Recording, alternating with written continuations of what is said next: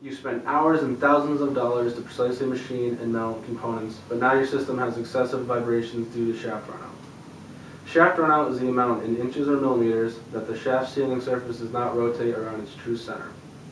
Runout is the direct result of a defective shaft coupling or improper installation.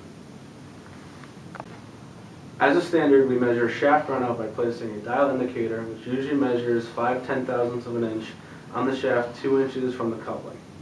The shaft is then rotated through 360 degrees on a fixed datum.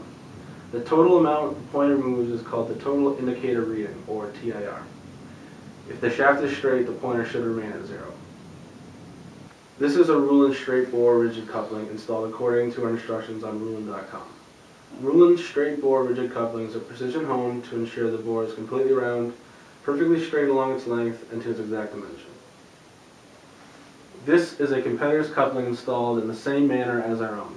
Its high TIR indicates the shafts are out of alignment, which can cause premature bearing failure, high vibrations, machine noise, and excessive wear to expensive components.